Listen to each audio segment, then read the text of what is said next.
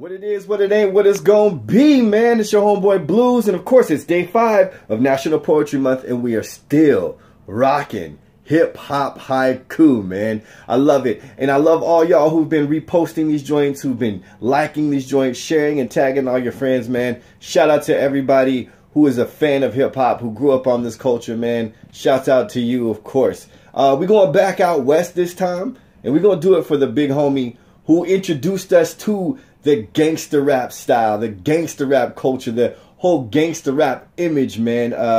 Brought it in with, of course, NWA, and we could only be talking about Eazy E. So rest in peace, Eazy E. This joint is for you. Cruising down the street, Eazy E with attitude, a boy from the hood. Hip Hop Haiku. Right on.